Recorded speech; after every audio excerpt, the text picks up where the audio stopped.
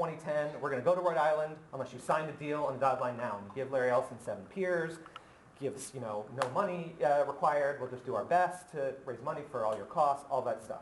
That's how we got into that mess. And I think that sold San Francisco short. And I think this pitch that you have to build luxury condos to get a little bit of public benefit sells San Francisco short too. Now, we need money to come from somewhere. That's true. But we should demand much more. As I said, at a minimum, we should demand, I would think, that real middle-class or affordable units be built in any project. And if not, then it should be significant, not 2% donation to the city's housing fund. But I also think that there's no question this lot, which is near the Ferry Building, and the Exploratorium, is going to become something. There are not a lack of developers or maybe the government, but in answer to your question, your first question about how could we make it more accessible without making luxury condos, the city last November passed a parks bond and waterfront bond that paid millions of dollars for waterfront parks. I mean, that's an idea for the space if we really want to. But there are others, and the Exploratorium, I think, is a great example. That's not a free giveaway. That's a business that pays for itself, pays the port rent, and provides an incredible amount of free open space in the middle. You can walk through, look at the water, you can jog around, as I did this morning, all the time. That's a great model. This model of ultra-luxury condos for a little public benefit, I think, is selling itself short. And you had a middle question? I don't know if I can remember anymore. Oh, maybe. Park. Thank you. Because this is absolutely not a transit-first project. The garage will be 330 something units, 320, 330 units. Underground garage there in an incredibly congested part of our city. And that's in large part because, and I did mention, the 134 condo unit owners all or almost all get a parking space. That's not, when BART is so close by, transit first is supposed to mean we encourage people who are going to live in that part of town to use public transit. Allowing them all to have a car is the opposite. And then the loss of the competition and the congestion is one reason the Ferry Building has been very concerned about this project affecting business all along. But the parking is also an issue that a number of the environmental activists have brought up in opposing the policy. Yeah, but if it's a transit policy and it's only replacing parking that is now accessible or has been accessible off of the Embarcadero, so that really supports the transit policy. So John and David and John. You mentioned an alternative might be Green Transit Center. Could you elaborate on that a little bit more, and then I'd like Alex to respond to the feasibility. Sure. I mean, I bring it up. I need to present you with a plan. So, I mean, if people are interested, the Asian Neighborhood Design Plan is on the website. Okay. I can find it easily. You could email to give you the details of it. As it was the process. I mean, that came about as part of an actual good process, which engaged the community, Chinatown, North Beach, people who live there, people around the city, to come up with a set of ideas, engaged a professional planner, Brandon Marti, Asian Neighborhood Design, and came up with some concepts. There's no developer ready to build it because we have to see what happens here. But I actually think that if the voters reject B&C, very quickly there will be, whether the port initiates it or the community, a push to do something there, because I don't think anyone wants to see this remain fallow. And that will be an idea, and again, I'd be happy to share it with you so you can compare it for yourself. Okay. So, no one's included any economic feasibility analysis in that study, and that study, funded largely by Boston Properties, was not trying to look at economic feasibility, it's trying to look at what would raise the most hopes amongst the people who are opposed to this project. And as I said, the club is never going to allow anything to happen if they can possibly stop it. If they do, it would only be for the parking lot. What Bay Club? The members of the Bay Club's not. The members of the club. Okay, well, yeah, but this plan that they have has never even been presented to the Port's Northeast Waterfront Advisory Group, on which both John and I sit. Right. We have to resolve this first. Right. That plan has never really seen the light of day, never been presented to anybody. It's something that they came up with. And economic feasibility for a green transit center, well, yeah, it sounds like a wonderful thing if it's got public financing associated with it. David. Who are Richard and Barbara Stewart? Where do they live, and what is their interest in this project? They're a couple that lives in the area. They moved out from the East Coast about a decade ago. They're retired. They bought property. They live in Golden Gate Commons, which is here. And their property values will be affected. That's absolutely true. So we're supposed to go out down to the map for a No. couple of wealthy people living in... I think the Democratic Party, the Sierra Club, the Coalition for Neighborhoods Well, yeah, I have know, but taken you're a asking position. all of us to go down to the map. I'm not asking you to do anything. I'm asking you to look at the proposition, and the Yeah. people who have looked at it so far overwhelmingly have come out against it, the groups. But you should make up your own mind. I'm sure you So, will. okay, so let's, Joni, Well, just, I mean, I have a comment, they've made no secret of the fact that it's financed by those people. I mean, they have a, Let's find, This is how- let's find a name you of know, yours. and there are a whole bunch of us who are against this, and it has nothing to do with what those people want. so the Okay. question. Yes, I actually was curious about this, I think it was partially answered, this Boston Properties, actually, I Right. think, you brought it up, I don't really know, do they have are they for this because they have an idea of what else to do No. like that? No, I mean, who are they? What- they own the Embarcadero Center. So they're, like the Stewarts, their property values they see will be impacted by this. So they gave a significant amount of money to the campaign. They didn't fund the study, but they're, property owners in the area are the major donors. We have probably about 500 donors now, but they own property, so that's the same interest. They're not planning to develop something on the site, as far as I know. And they're also the developer of a high-rise south of Market. Yes, not on the waterfront. So, Alec, did you want to respond Not to on the any waterfront. point of Joni's question? Yeah, that, right, and Tom's 1,000-foot tall transmit tower, the Embarcadero Center properties here. And one thing I'd really like to respond to, there have been a lot of endorsements for this project also.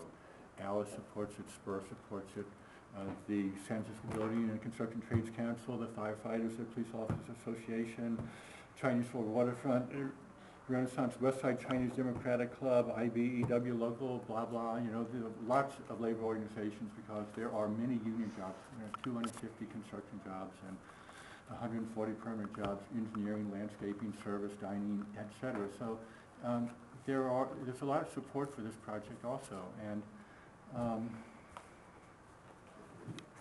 there's been a lot of politics on this, as we all know. The opposition got out way early. They collected their 30,000 signatures through a combination of paid signature gatherers and volunteers. Our campaign collected our 26,000 through a combination of paid signature gatherers and volunteers like myself. So there's a lot of pretty slick stuff coming out from both sides. And I've been just trying to present a lot of facts about the project so you know as much about it as possible and can just decide not upon slogans, twice as tall as the Embarcadero Freeway. I call that a real snake. Because what's the comparison? 10 blocks long and parking lots under dark spaces. That really did wall off the waterfront. This, I have never seen how it's a wall. I've never seen how it matters how big the Embarcadero Freeway was. And part of why I'm involved in this campaign is that I've thought it's been so disingenuous on the other side. Right, okay, Matt? Okay. Who owns that property? Okay.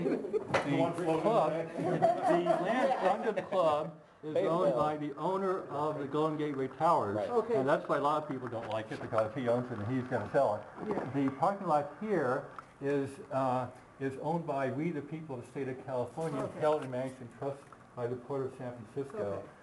So the port put out an RFP for its parking lot, but said that it would accept proposals that incorporated the club also, because many proposals in the past have tried to join the two together. And the parking lot by itself is an odd sliver of land that is not particularly marketable, buildable by itself.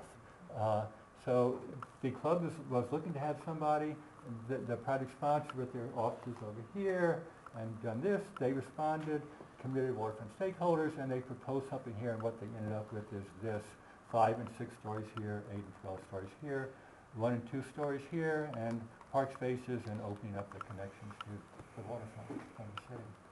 So is that your only question? Is this space available for people to walk through now? The club is not. Okay. The parking lot is. Okay, the parking lot is, Yeah. the club is not. So You this- need to park this the is car not there. public walk-through space? The area around it Oh. is, but Yeah, you can walk it's around it. It's a, You can It's walk like around. this. It's a recreation You club. can't Yeah. walk through.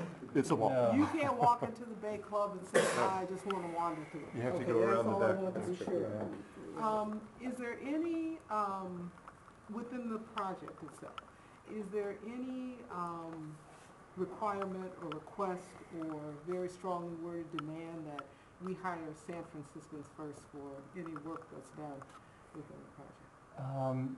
I don't know. What I have gotten from the developer on that, just to tell you what they've been telling me. They have had major union participation in what they did across the street at Pier 1, 1/2, 3, and 5. And what they said is that it'll, Okay. it will create 140 permanent jobs that include areas of security, landscape, engineering, maintenance, retail, and dining. 100% committee union labor whenever possible. They have a strong record already. The piers across the street renovated and managed by the same people. So all security, maintenance, janitorial, engineering employees are union. When they're able to enter into contracts with contractors to provide those services, whether or not they are union will be of critical importance. They have a good local record Okay, fine. and good union support. Because a commentary, I get my 2 seconds of commentary too. But I just have a question. I mean, if you live in a project, if you live in an apartment building, you don't want people walking through. So saying it's gated doesn't really mean anything to me, because I wouldn't want people, especially the people I've seen walking around the Golden Gateway and all this other stuff, I wouldn't want them walking through either. So of course, if I'm paying $2 million, if I'm paying $2,000, I don't want people walking through. Right. The issue is that they are claiming they're 51, the way they get to the 51% number, which I've done, and if Alec has other numbers, love to see them, they claim that over half, 51% of the project is open to you and me. The reason we're bringing that up is they're including that in that claim. That's not open to you and me. They're including the recreation center, which is not open to you and me in their claim. They're including stuff that's already open to you and me around it and the little space at the top. That's why we bring it up. This is now being approved by voters. Isn't there some law that says anything that's approved by voters can only be changed by voters? Absolutely. Well, That's what I thought was the law. the special use district, yes, the special use district that gets put into the planning code, the zoning code, yes, that could only be changed by the voters. But in terms of how it describes the project, it describes it in ways in which there could be some modifications. But let me also say that we put an administrative clearance provision into that initiative, which is in order to ensure that nobody circumvents the will of the voters, in the same way that when the Board of Supervisors approves something, no one can circumvent the will of the board unless it is the voters. We put in something to preclude appeals to the Board of Appeals, for example, because if either the Board of Supervisors approves something, like it had been, or in this case, if it goes to the voters, then no other body of the city should be able to circumvent that will. So that's what we have in there, that whatever the voters approve is what gets required to be built on the site if they want to take advantage of the special use district provisions of the zoning code. If they don't, if nobody wants to build this project, then it's the residential, commercial, combined, high-density zoning district that would apply to the site and to anything that somebody else wants to build it. So people could still build something else if they wanted to scrap this project. Like when I did Mission Bay back in the 80s, that project got scrapped, didn't really ground yet another project there, and what you see is what you get now. That's interesting. You know what won't change? I'd actually never thought of the scenario where the developer won Prop B and then pulled out, which you just described basically, or decided against it. What would not change is the height limit having been increased. That's if either proposition passes, but B, which is what the developer put on the ballot, what they're really pushing, that is a codification by the voters of the height increase to 136 feet. That will never change unless the voters change it again. So that's a scenario I hadn't really thought about, which is if this developer changes their mind, or as developers sometimes do, have financial problems, and sells the rights to build to another developer, they could build a whole different project at the higher height without the amendments, potentially. But I will say, Prop B does lock in, unlike what the board did, every aspect of the project will have to be approved by the voters if it's going to be changed. So an issue that hasn't come up is the sewage concern. And at the Board of Supervisors this spring, right after an addendum to the environmental impact report came out, it was revealed through public records requests that a $100,000 report by the Public Utilities Commission revealed that there's an incredible danger, 60% in the case of an earthquake, of damage to the city's North Fork sewer main, which runs right under the project. And the reason is the developer has apparently chosen to build and there's a sewage line that runs under here, the underground garage within 3.5 feet of the city's main sewer line that carries 20 million gallons of human waste a day. The typical buffer is 20 feet. And so the PUC was concerned.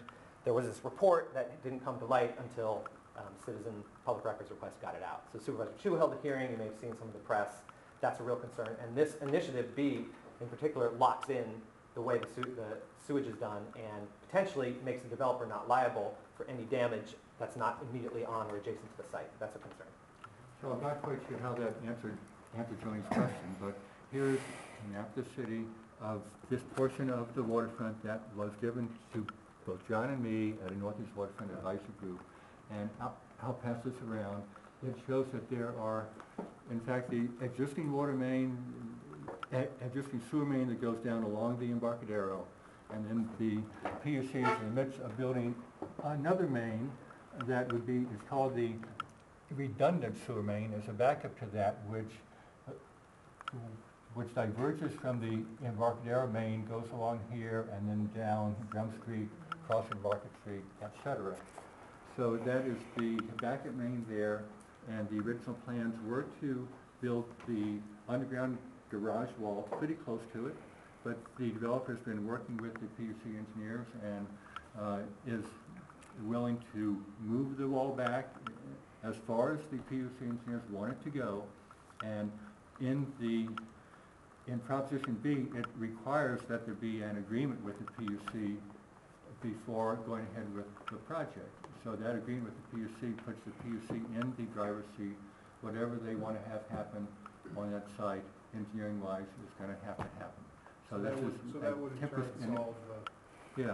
turn solve the issue that John is raising. Totally. In theory, it's a vague promise, and will actually give the developer a hammer to say, PUC, the voters approved a requirement that you come to an agreement with us, so drop your concerns, work with us, help us make what we want to happen. Somehow puts the developer in the driver's seat. Give me a break. It's the developer's proposition. They wrote it. Give me a break. Tom? Yeah, Don, you said at the beginning that if property passes, it will establish a new height limit. Right. I totally disagree with that logic, both legally and logically. First of all, property itself says it's not a precedent for anything else that's specific to that project. That's the language in the property. There's a legal challenge. But even more importantly, if Prop B is it could potentially be represented as the will of the voters. The will of the voters actually is, if there's going to be a big development, we don't want, I'm going to turn this on its head and make it positive. We don't want any more than 16% of our ground space, because that over height limit building is 16% of that property. We don't want any more than 16% above height limits up to over 84, and the rest has to be lower than the existing height limit, which is 84 feet. You follow what I'm saying? If there's a precedent, and I'm saying there isn't, it's that the majority of the space has to be lower than the height limit rather than higher. Look at the whole area. Well, the way So how can you challenge that and say that's a very favorable. If you were the arbiter, ultimately, if you're the person down the line who decides whether height limits should be increased, I would have faith in that logic. But the way these deals work, as you guys know, is this is a developer and their lobbying team behind closed doors with the Port Commission, port staff, or supervisors, and the developer has the upper hand usually because they've got the money and the promise of money. So the way the precedent will be used, and I've been fighting, I helped fight off the Mills Mall project, which was a Willie Brown legacy project at Piers 2731. They were supposed to build a big mall, recreation center. They got it through the port. City, we fought it at the board. We won, but it was tough. The way these work is the developer will use anything they can to hammer through their project. So I can assure you, and I love your optimistic way of looking at it, that if this passes, it is a increase in the height from 84 feet to 136 on the waterfront, and it will be used for a long time to come as an example of why the Port Commission and other staff should let other developers do it. I'm just construing the language of the public. It's called, I like it. It's called strict It's construction. creative. I'm saying what it actually says is not. What it actually says is increases height limit from 84 feet to 136. Okay. For that project, which is what I. Right, okay. Al, do you have anything you want to say about that question, or is that? I think I've said enough. Okay. John, you have a question? Oh, I know, but Okay, has anybody done any sort of projections on how these proposed buildings would cast shadows on the surrounding buildings? How would it would affect views on the buildings in this area and over here? Would, because I was wondering if that could explain why Boston Properties would be opposed to it, since it would cut off these buildings' view of the bay. Not on the buildings. During the EIR process, the Planning Commission did have to study the impact of the shadows. There was a shadow impact significant on the park, on Suburban Park. On that strip of the park, there's now a playground there. The Planning Commission, as they've want to do, stamped it not a big enough deal to stop the project. But there is a significant, was the official term, on the park. I don't know for sure, but I think the interest is allowing one developer to get a special exemption. Other developers see that as an unfair playing field. Why should they get a special height increase and we shouldn't? That's my understanding of why they're worried about it. Would the shadow also affect what they be shadows cast this way? That's why I wonder. Yeah, okay, well, I'm sure China's had more chances to talk to Boston Properties about what the motivations are than I had. But what I've assumed is that they are losing some views from the lower levels of their office buildings. Not this one here, which is looking out this way, but probably this one, they lose a little view looking out across here. They can still look sideways here. They lose a little view there. So yeah, I think it's a business decision on their part. We can't rent these lower units, these low office spaces for quite as much. So let's suppose that we can put in 100, 200,000, and it's no big deal in the big scheme of things because we are a billion-dollar corporation. But in talking about shadows, part of the stepping down of these buildings going, well, let me just open this up for you. I would have stood out. Part of stepping down the buildings is to reduce the shading on the area here. And the significant impact that John was talking about on shadowing on this park here, it's adds like 0.001%. I was in your ear. Actually, the healthcare is a perfect example. The Republicans didn't want to give on the exchange because they figure it's going to lead to universal health care, which everybody at the table would love. But so the flip side of that is, it's not necessarily a flip side, but it's an example of, given the reality of incrementalism in policy, are you confident that that strategy would not be used here? Meaning the idea that this opens the door, now anybody can do the height limit anywhere on the embankment. Are you confident that this is a singular project and that the broad scope that John and many people could envision for being taken over on the Embarcadero and throughout the waterfront? I am confident that for this site to increase the height limits, the amount that's being done here is not going to lead to any successful efforts by anybody to increase the height limits anywhere else on the waterfront. And people may try, people can try anything, but this is such a unique site. Next to the tall buildings of downtown and the Golden Gateway Towers, with a planning code policies that call for tapering down on a site precisely like this, where those conditions are not going to be anywhere else in the northern waterfront or in the southern waterfront either, right next to, I know a lot of people are concerned about the Golden State Warriors Arena, 125 feet on the bay side of the Embarcadero. This is such a totally different project from that. It's just unbelievable. And some other people are concerned about 75 Howard Street, whereas there's a parking garage that serves the ferry building now. Well, they're proposing there to increase the height limit from 200 to 350 feet, and there are no taller buildings like that right next to it. So this kind of thing here, this little bit of gradation in height limits is not going to set a precedent for any of those other projects, and I'm sure that if this project passes, that the opposition to those will be using the same arguments that I'm using now as to why it's not setting a precedent. It's just such a different situation here from anywhere else, and the urban design plan of the city actually has guidelines for the height of buildings, and for this area here, it actually had much higher heights then are being, On the waterfront project elsewhere too. And using the ballot box to do it, I mean, that's where, if the fight were just over the referendum and what the board did, that's really a focused issue.